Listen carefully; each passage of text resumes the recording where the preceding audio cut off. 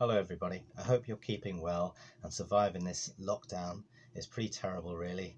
I think a week feels like a month already, but it's been fantastic to phone people and hear how you're all getting on and helping each other out. Talking of helping each other out, I'd like to thank Danny and his team from TACA who've set up together for Temple Patrick.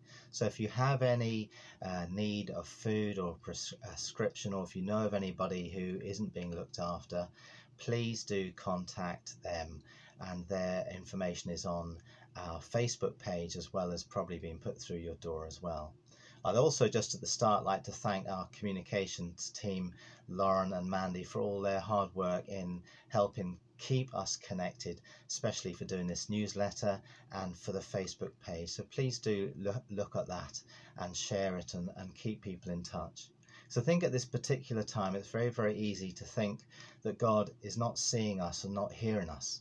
It's a bit like if you remember the days when the shops were full. When I used to go shopping in Tesco's and it's really crowded, because I'm short-sighted and long-sighted, I have to peer. I actually take my glasses off to look for the food that I'm trying to get, and so I could quite easily walk past somebody I know quite well and they'd think, my goodness, what's wrong with him? He's ignoring me today, and they would feel quite hurt by that. So I'd have to say, sorry, it's just that I didn't see you. And quite often we think we're not being seen or we're not heard and we're hurt, and we can think that the same with God. But I'd like to read to you a verse of scripture from Psalms 139 that tells us a truth that we need to hear. How precious to me are your thoughts, O God! How vast is the sum of them! Were I to count them, they would outnumber the grains of the sand.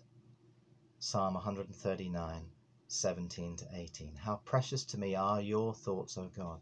We often worry that we're not thinking enough about God. Well, in fact, he's thinking about us all day long. Isn't that incredible? It's a bit like a parent thinking about a child or a grandchild or a relative or a friend. We don't know we're being thought about, but God is thinking about you, and he hears your prayer and he hears your cry, and he's answering them, and he's answering them often through the love and care and concern of family and friends and neighbours and organisations, and hopefully the family of the church too. I hope you enjoy our e-newsletter. I hope you enjoy the service, and you enjoy seeing the articles we put on Facebook as well, that you find inspiration and encouragement. If you do need anything, please give me a phone call anytime, day or night. God bless and keep safe. Bye-bye.